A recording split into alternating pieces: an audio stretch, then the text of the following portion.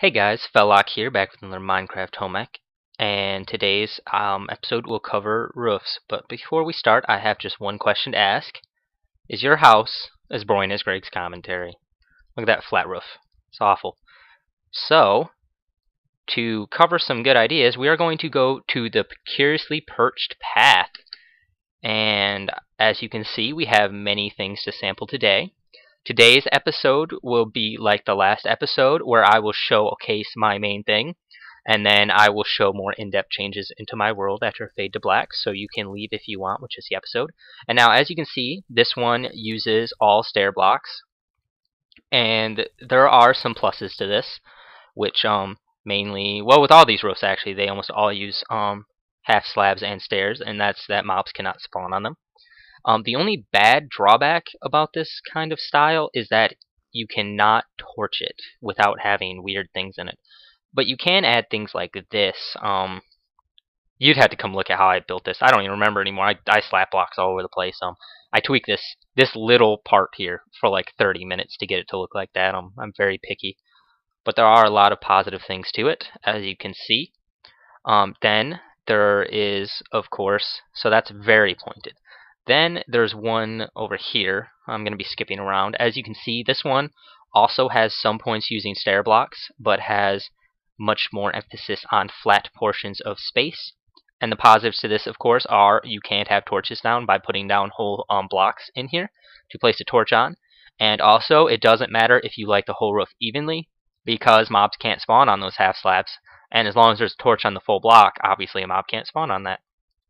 So you get a nice torched look, so it doesn't look so crummy at night.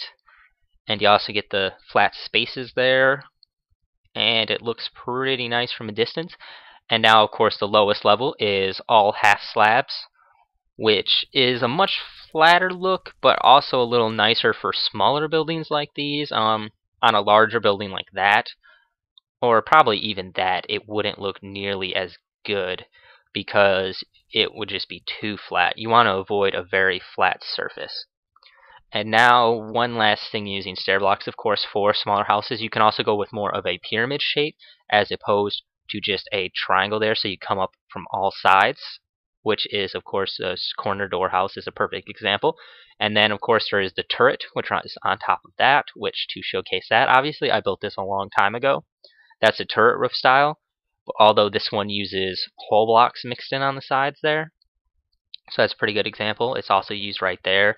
That over here is a good example of all half slabs, kind of a much more pyramid-ish shape there, of course. Kind of like a ziggurat, I guess, if you had to compare it to something.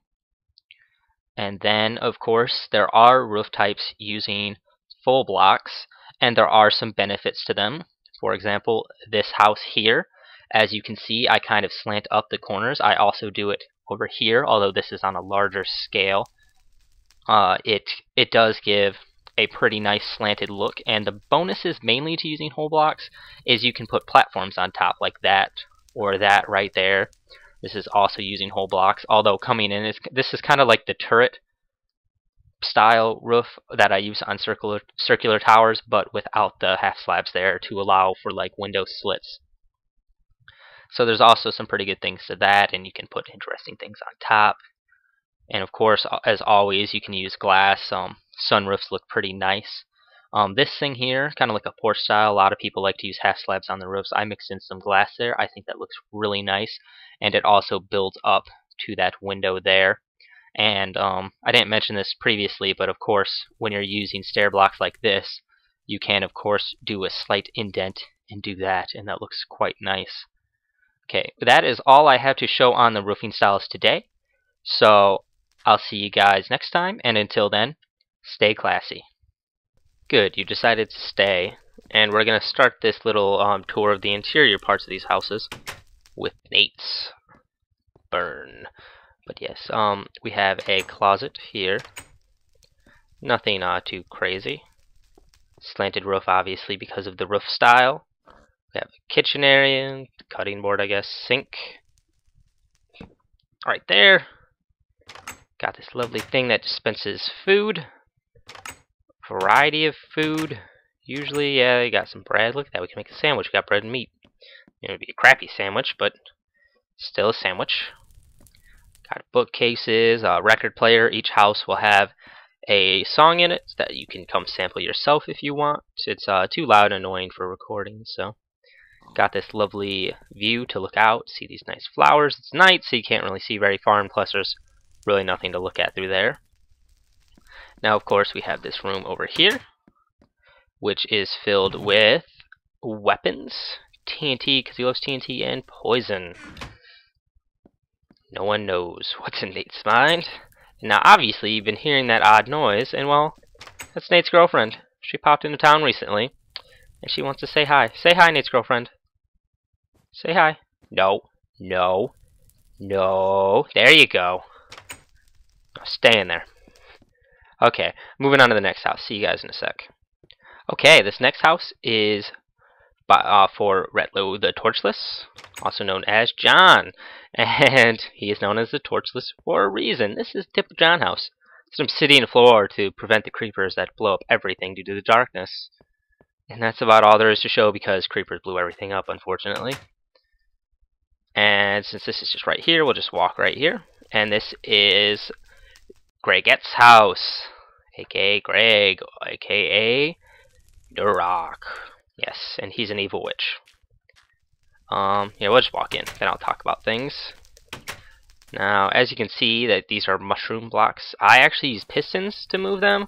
I learned later on I could have edited a block with a damage value or something to get them, but it didn't take very long with pistons and everything, so I didn't mind. Yes. And let's see here, move all these vines.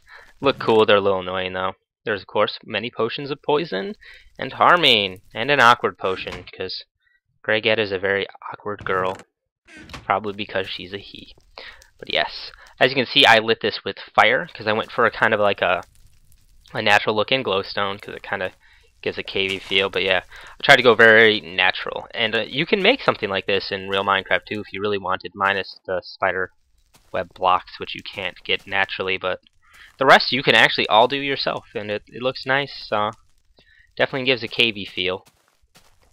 And of course, if you come up here, there is just other mushrooms, and you can fish and stuff in that little pond there. But yeah, so I will be back with the next house. Extreme Muller. God damn it. Because he loves to say that phrase. And now this was one kind of with like the observatory on top. Obviously got some nice pictures there and ladder going up. This one's a little simpler just because I didn't have as much to work with due to the restrictions of the house's height and everything. Otherwise I would have had to go crazy overboard, and it was about the roofs, not the size of the house. So, but yeah, record player there. We also got this water drop. Those are always fun. That is that fun thing I showed last episode. If you're wondering what that is, if you haven't seen it, go back an episode. But yeah, so there's lots of nice stuff, and this is the walkway to get up. And that's really all there is to this house, because I haven't really added anything too personal yet. Of course, he does have a YouTube channel, as you saw there. There's a few shout-outs in this. Yeah, but yeah, so I'll be back with the next house again. Silver Contrails, Forever Alone. You may also know him as Killer2401, or just Kelly. If you've watched the videos, you'll recognize that name, obviously. He does also have a YouTube, as the other two did. Not the first two, though. The two previously. And this house took the longest. Mostly because I wasn't as sure about what I was going to do, and it definitely has the largest floor in general. And the roof actually took a while to tweak to make it look kind of like what I wanted. And these chests are currently empty. I'll probably add stuff in the chest later on, just for fun. All of these things in this world will, of course, be changed over time as I think up new things and add more funny things, maybe more funny signs and all that other stuff. But yeah, this is his Forever Alone bed. Very fitting. And I kind of like the way this turned out. I actually built the whole roof based on this little balcony area here for the bed, because I angled it above and then just brought it all down from there into something more even with this floor. So that's how come it's shaped the way it is, if you thought that was odd when you saw it. And now there is one more thing, guys. A deep, dark secret. I'll show you now. It's not for the weak of heart, though. It may make you a little sad, but it's back here, and it may scare you.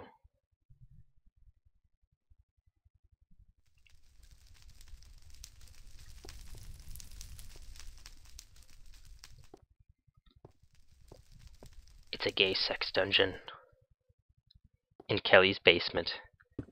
Ah, no, I'm breaking stuff. Sorry, that was the external mouse ruining jokes daily. But yes, there, we can't let them free, then Kelly will have no fun. But yes, there is this lovely feeding button, which, as you can see, drops some delicious chicken to eat. Ooh. Yeah, there, repaired. Oh, dang it. Ooh, I know what to do. Yeah. Yeah. Give me the torch. Oh, it doesn't drop the torch when you break it like that. Never mind. I'll fix that later. But yes, there is, of course, this chest filled with potions of swiftness and regeneration and a blaze rod. One can only imagine. And there is this record player. The only record we're going to play in this episode.